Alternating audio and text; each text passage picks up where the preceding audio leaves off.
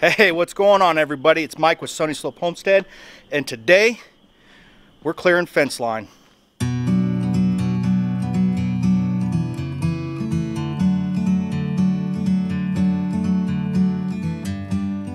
We're gonna wind up cutting through a bunch of timber, or just say brush, not timber, and got my farm hand. It's the only way we're gonna get it done. We're gonna chop fence lines, clear out the brush. We got some old barbed wire we got to get out, some old cattle fencing, and then we're gonna wind up mapping out the area, dropping our fence post, and start pulling fence this week. Now this can be a couple day project, obviously not gonna be able to get it done all in one day, but we're gonna try to get as much done as we can this week.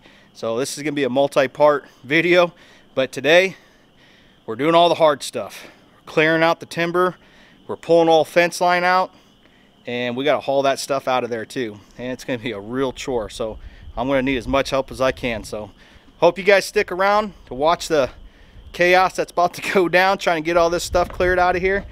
And it's going to be exhausting, I'll tell you what. This is my first time running fence. Everything I know right now, it's going to be off what I've watched on YouTube. Hopefully it's not that difficult. I got a game plan, and hopefully it goes as planned, but we all know it never does. All right, so you see all this brush and stuff behind me. This is what I got to go through. If you look down here, I kind of got a straight line, but you can't see it, but it curves back in, and I got to clear this out so I can run a straight fence line in here. I want to try to do this without with few turns as possible, because you know I'm gonna try to save some money on this post, because I don't want to be driving support post every freaking turn I go. So I'm going to try to make it straight as possible. Then we're going to cut straight up through the chicken coop. Now behind the chicken coop there's a whole lot of timber back there, and it's really thick. There's a lot of old barbed wire and fence line up there. I'm going to try to follow the original property line, but I got to clear enough stuff out of there so I can roll that big old 300-foot fence roll down. So there's a lot of stuff that's going to be coming out, and that's the hard part. It's easy to cut stuff down, but it's hard to haul it out. For all who don't know, if you're new to this channel, it's Sunny Slope for a reason. We live on a hill. Our whole property is in a big ravine like this. Our house is on one side, property is on the other, and we're going to put the goats all on the top side of this hill around our property line. Now the back side behind that chicken coop, like I said, is full of old brush, old timber, and there's some old fences with a lot of trees growing through them. So that's the challenge that we face today, guys. It's going to be tasking, to say the least. For anybody who thinks running a chainsaw and cutting through some small stuff is easy, is a fool. Because the worst thing to deal with is all the tiny stuff. It catches on and everything. You have to cut it straight to flush to the ground, otherwise you're going to wind up popping tires when you drive across it. And the other thing I'm facing right now is I have to plan my fence line so I can pull it. Now I'm running uphill, and I have a property line that I'm going to run to, but I can't get on the other side of that property line to pull this fence. So the way I got to plan this is I got to take that roll of fence and I got to work downhill. Smarter, not harder, right? So we're going to work downhill and pull our fences coming down from the backside. Now the challenging part is going to be getting the fence line pulled on the very top of that hill diagonally, because one, there's a lot of trees up there, and I got to try to stay off my neighbor's property because him and I, we don't get along too well. There's a little backstory about that with the septic tank, and I dealt with it for about 1.5 years, and I actually had to call the city, or sir, the city, I had to call the county district supervisor to come out and settle the dispute, because he was doing something wrong and illegal, and it just kind of made bad blood between us, and we haven't got along. So I'm trying to stay out of his bowl of chili as much as I can.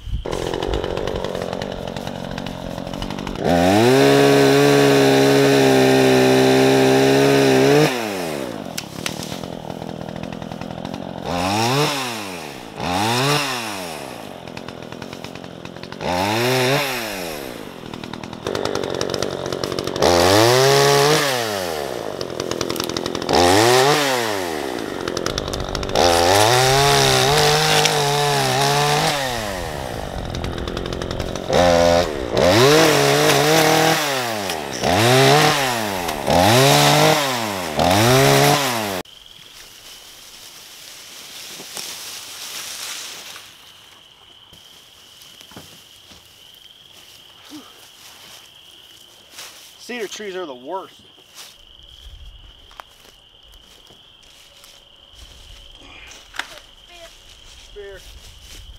So this is the fence line we got to cut and clear out. You can tell got a lot of old barbed wire in here. So some old T-posts. We got a lot of stuff to clear out.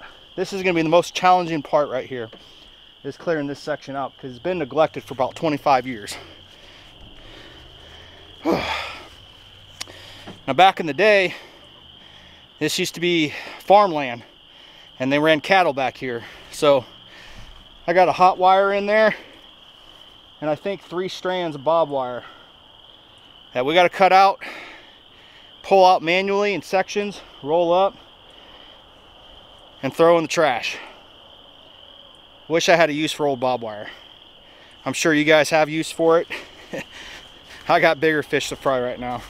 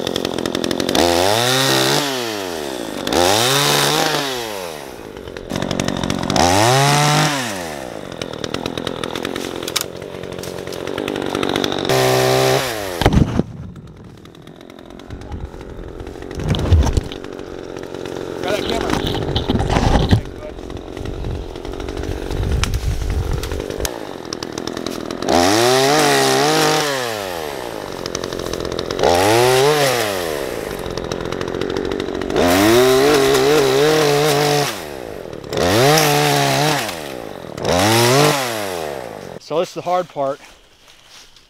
You got untended fence line, and you get cedars that grow up in between it. So I'm probably going to wind up working on the outside of this fence line. I'm going to clear it out as much as I can, but I'm not going to spend too much time on it. Because as you can see, I got a big gnarly tree going up through there. But I'm tripping. Here's the corner of my property. You can kind of see that old fence post up there. She's no good. I'm going to bring my property line down, even though it's a couple feet I'm losing. But life is going to be a lot easier if I can dig new posts and run a new line over trying to make the old property line work. So I'm working inside my property line. So I'm being the nice guy and giving them a few feet. Oh man, so we got all the fence lines cleared out. Well, we're gonna drop that fence. The plan changed about a few dozen times, but we have the final plan set. All the areas are cleared out. We are good to go. Tomorrow, we're gonna start dropping fence posts. And check out my new toy. I picked this one up at Harbor Freight, guys. Now, I'm not a huge fan of Harbor Freight. I don't think they make bad stuff. I just think they make stuff that you can just use, you know, lightly every once in a while. I think you get what you pay for. But this thing came with a warranty that I couldn't pass. The warranty was, if you pay, I think I got this on sale for like $170 something, and if you pay $30 extra, you can return it within 15 months. No questions asked. Get you a brand new one in the box. And they told me that too. They said 15 months, come back and get a brand new one in the box. So I'm gonna use the heck out of this. If it gives me any problems, at least I'll have that warranty. I can go back and get more and keep on exchanging them out. I don't think I'm gonna have those kind of problems. But all said and done, when I do this job, I'll return it, get a brand new in the box and put it away for a rainy day. I think it's a good deal. And the best part of it is it comes with an auger bit. Sometimes when you buy these things, that auger bit is extra. So let's go walk this fence line and show you what the work we got done. Now, I didn't videotape it all because I'm pulling barbed wire. running chainsaws, and I got started late in the day because we had some bad weather.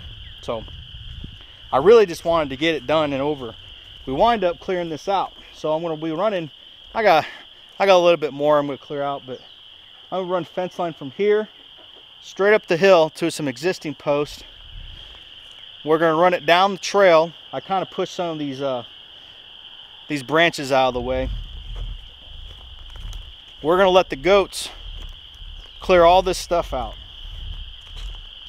because this stuff gets so thick and nasty.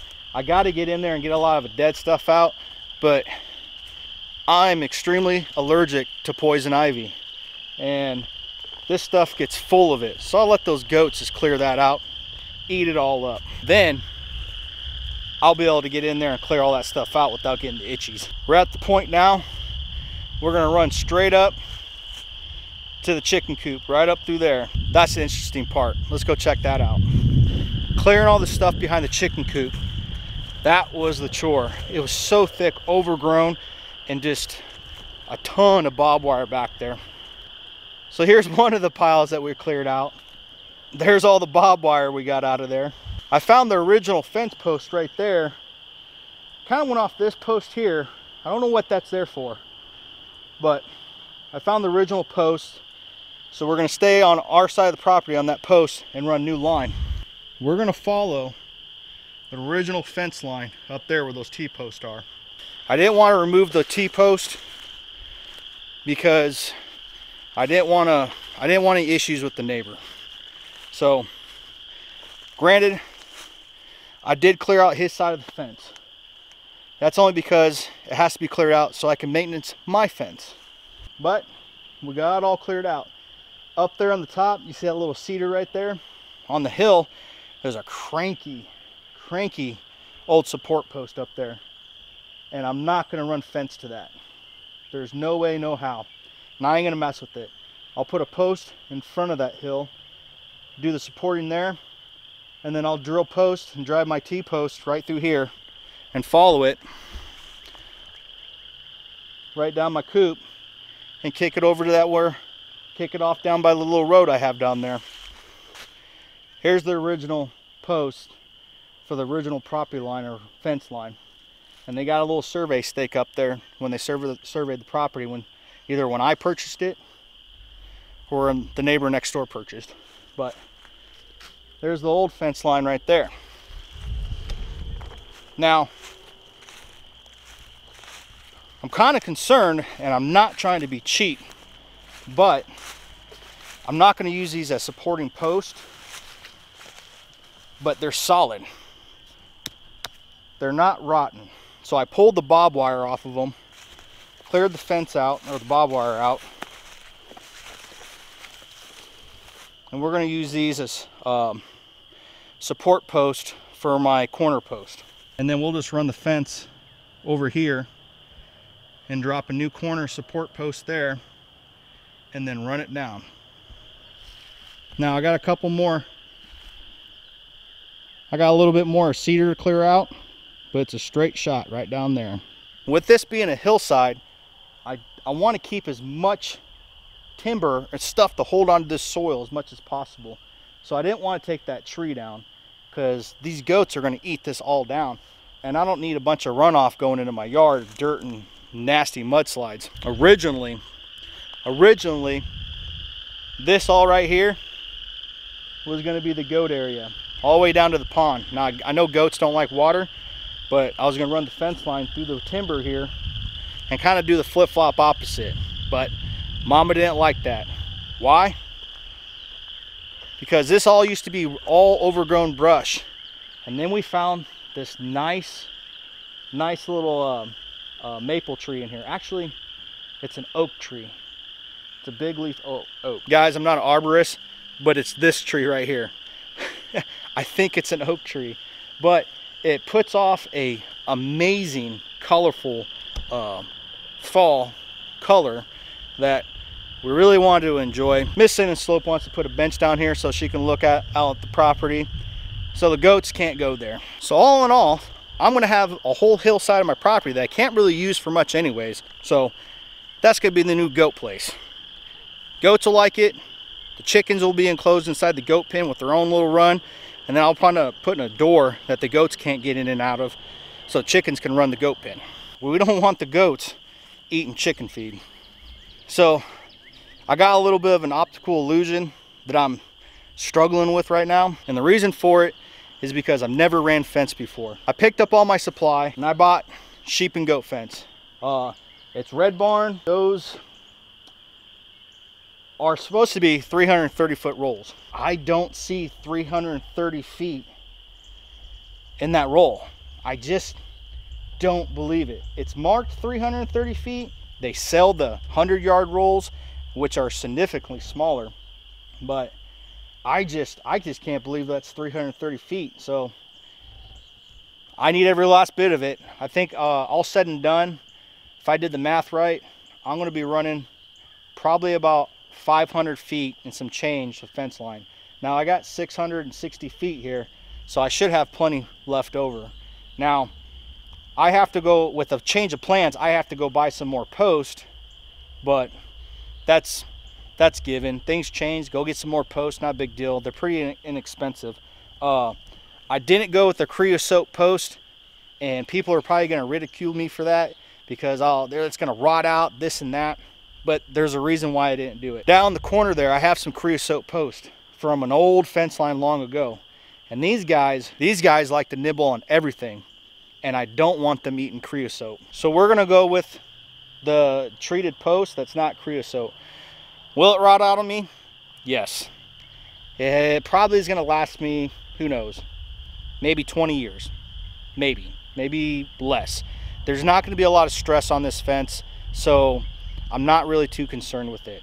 Now, ideally, I would have loved to go with steel post.